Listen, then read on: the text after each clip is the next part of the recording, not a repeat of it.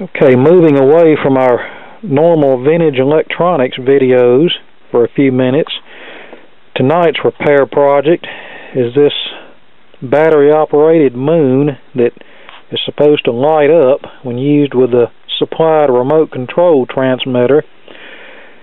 This belongs to one of the kids at church, and his parents asked me if I'd take a look at it for them and see if we could get it going again. So the first thing I did was I checked the batteries inside the remote control transmitter and found them to be in good shape. And then I tested the transmitter itself for a signal. And there's a real easy way to test these infrared remote transmitters. You can just take a standard AM radio, turn the radio on to a dead spot on the dial, place the transmitter close to the radio, and push the button. And you can hear that there's a signal. Okay, all functions of the transmitter are producing a signal. So we know the remote's good. So once I determined that that was okay, I removed the battery compartment cover. And as you can see, the battery terminals are corroded, which means some batteries leaked in here at one time. So before I clean those terminals, I want to take this apart and see if the corrosion extends deeper than the battery contacts, or will we get lucky and clean the battery contacts and this thing work again.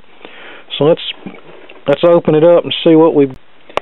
Okay, we have the main cover off, and now we have to take these screws out to remove this portion to expose the inner workings. Okay, here we are all exposed.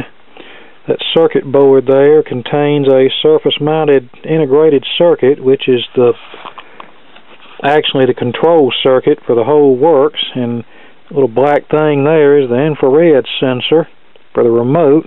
And here's our power switch and, of course, the battery box. So far, it doesn't look like the battery acid leaked on anything else but the battery box, so we might get lucky here. But just to make sure, I'm going to take this control board loose and see if there's anything on the other side of it. Okay, our control board looks clean and corrosion free, so I think there may be some hope for this. But I just noticed something they forgot to do from the factory. This board here contains the light emitting diodes, or LEDs, that's used to illuminate this, and when they soldered those parts in place, they forgot to cut off the excess lead wire. I guess they were in a hurry. I don't know, but we're gonna fix that right now. We can't have excess wire hanging off here. That's just totally unacceptable.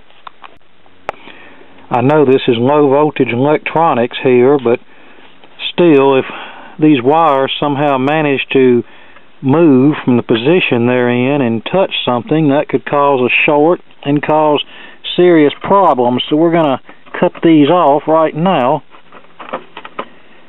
And I don't think I can do this one-handed, so let me put the camera down. Okay, I've now trimmed off the excess leads that were left on at the factory. That looks a lot neater now. So now we'll move on to cleaning this battery box if possible.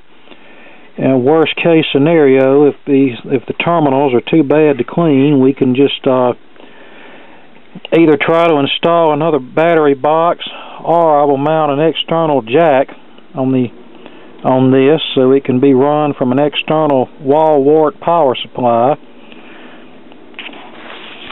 So one way or another, I think there's hope for this. I now have the DC power supply connected to this, and it's set to 6 volts. So kind of give me an idea whether or not the rest of this circuit is operating before I do anything to the battery box. So let's see what happens. Okay, it lights up. So let's take the remote.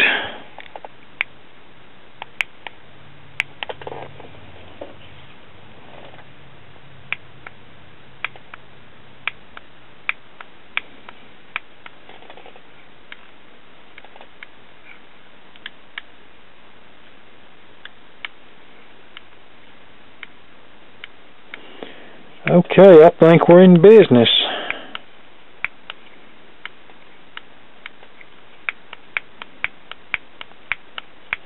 So all we have to do is clean or replace the battery box, and this thing should be back in business again.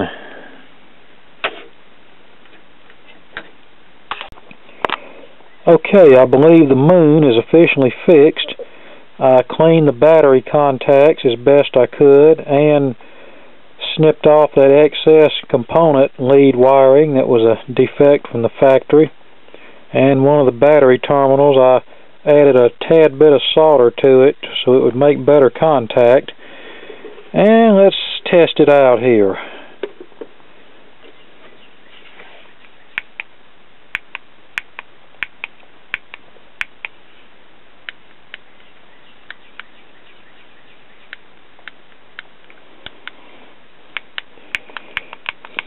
And I believe it's working.